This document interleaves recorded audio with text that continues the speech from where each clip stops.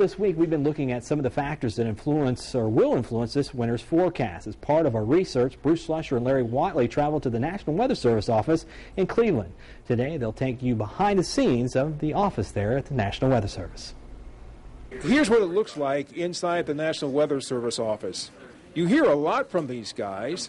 When you hear flood watch, high wind warning, or severe thunderstorm warning, they are the ones who issue this information. This is where they work. All winter storm watches, warnings, and advisories are issued by the local National Weather Service office here in Cleveland. What we normally do is we look over the forecast data, and then we make a decision amongst all the staff here in the office, and we also coordinate with the surrounding offices.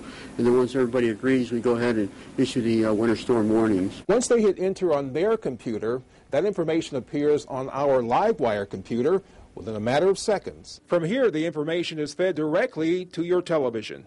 Once we issue the warnings, they go out what we call the weather wire. Well, it might ease your mind to know that this office is staffed 24 hours a day and is paid for with federal tax dollars. These are their screens. These are their computers. They are always working, monitoring our local weather. Together as a team, the National Weather Service and FOX Toledo keep an eye on the weather to make sure you have the information you need to keep you and your family safe.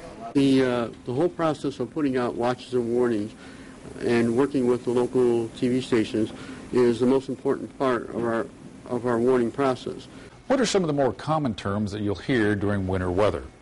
Winter weather advisory, winter storm watch, winter storm warning, and blizzard warning.